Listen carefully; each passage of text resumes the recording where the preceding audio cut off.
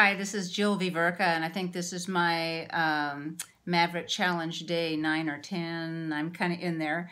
Brenda said something this morning in her comments on the Facebook group talking about the importance of maintaining connections with people and how that is important in what we do.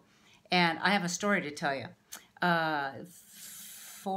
Three years ago, I met a woman. I was living in California at the time, and I was working in affiliate marketing, and she had responded to something that I had put out there, and her phone number was in the area code where I lived.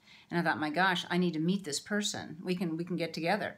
And she revealed to me that she was working at a nursery, a plant nursery in the next town. And I thought, I'm going to go over there. She said she was in the rose department. So one day when I knew she was there, I just walked through the roses. And I put out a lot of videos. Videos are important. Justin was talking about that too. I was in the rose department, and she looked. There was a woman who stopped, and she goes, "Are you Jill?" And I thought, ooh, weird. Yeah. And this was Sheila. And so we met, and we decided we'd have meet for some tea and coffee at an outdoor restaurant near me one day in the next week, which we did. I had my computer with me. I signed her up for some training while we visited, and it was really great.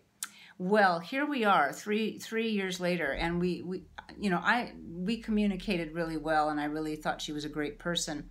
She just emailed me today, and I'm living in Oregon now, and she's driving up to have a family reunion on the coast up here. She wants to come stop and stay at my house. Talk about connections. Yeah, I want to have her come stay at my house too.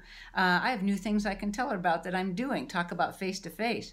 But it's that connection, the words that you use, the bond that you build with people, that personal connection is really important.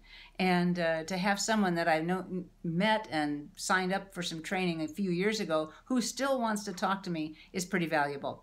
So I wanted to share that with you today. I'm also working, making sure I have my e-wallet set up and doing the things that I'm doing going through the 30-day challenge. But I did want to share that. And another example of really needing to know your audience, needing to know your customers, and if you know them well, you can promote just about anything. And Liv has wonderful stuff to promote. Had to share. Thank you.